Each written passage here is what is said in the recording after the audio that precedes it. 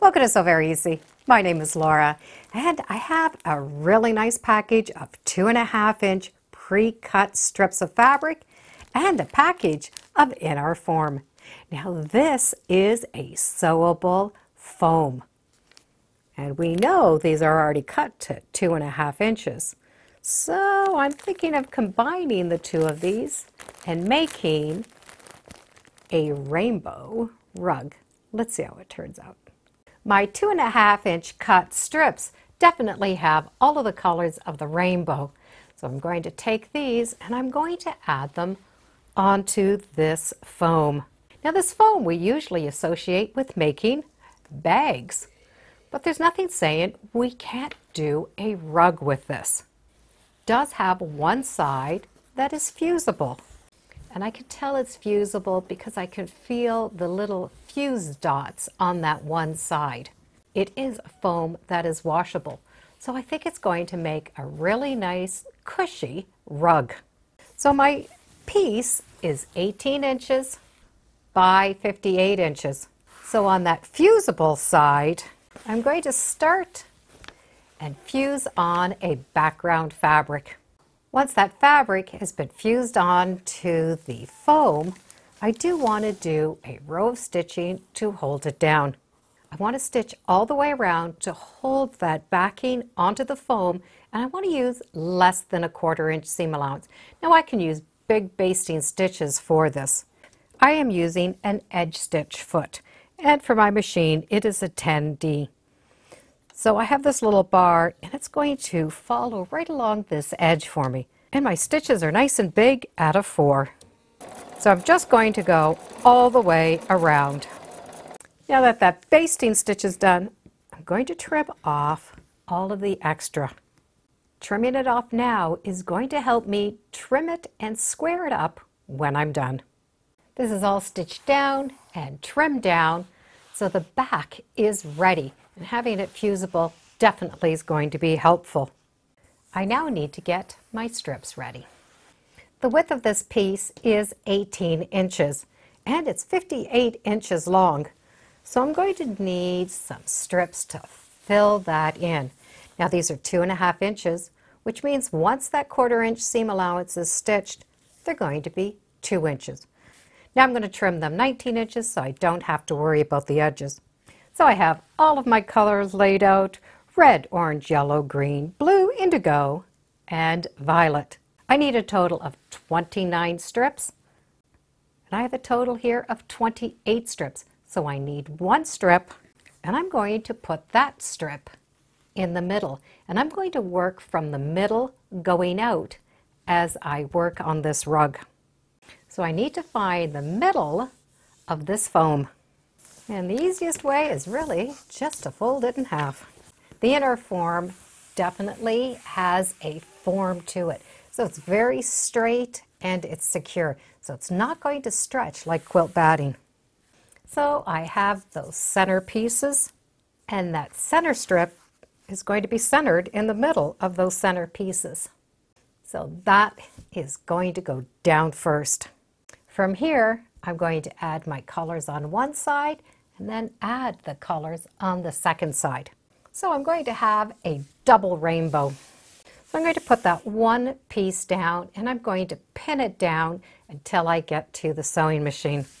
Now just for ease, I will only be working on one side, then I'm going to turn around and work on the second side. So I'm doing a stitch and flip method. So I do want to hold this down securely until I get to that first row. So I'm going to do 2 reds, 2 oranges, 2 yellows, all the way down to the very last color of violet. I'm going to put one pile aside and work it one at a time. This is a sewable foam, which means we really can use any foot that we want. But I am going to use the walking foot. That walking foot's just going to go over top of all of these fabrics and accommodate this little extra thickness. I also will be using a dark thread so that it blends into this background. So I'm going to set up that foot, and then I'm going to just match up those edges so the right sides are touching, and I'm going to stitch 1/4 inch, going through all these layers. So to set up my machine, I did take half of that foam and roll it up, and I just clipped it with clothespins. These are just basic clothespins you can get in the dollar store. This is just going to make it easier to get into this arm of the sewing machine. So I'm going to sew and unroll as I go along. I do have the walking foot on, and I have it set to that 1/4 inch. I also have increased my stitches, so instead of at a 2.5, they're at a 3. Now I can just line up those pieces. Now I'm going to start here and stitch down. And you can see where having this rolled is going to be really easy to get through the machine. Smooth those pieces, and I'm going to start stitching a little bit off, and that's why it's nice to have that little extra hanging out on the edge. I can sew following that edge. You can see how nice that walking foot will go over top of them. But if you don't have a walking foot, your regular foot will work just fine. I'm going to cut those threads.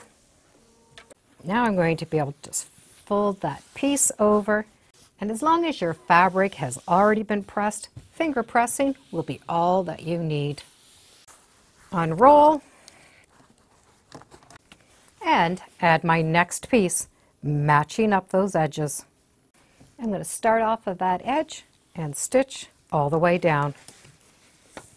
And I'm always going to start off of this foam. Just smooth that fabric as you go along, and just make sure that you keep that folded over.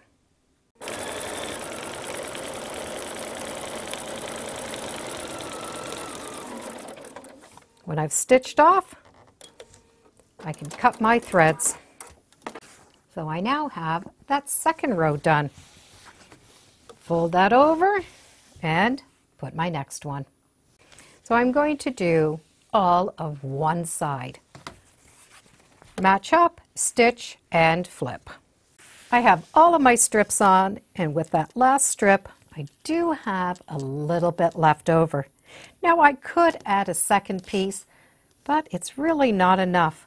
So I will be stitching this one edge down. And when I trim it off, I will trim it off keeping that in mind.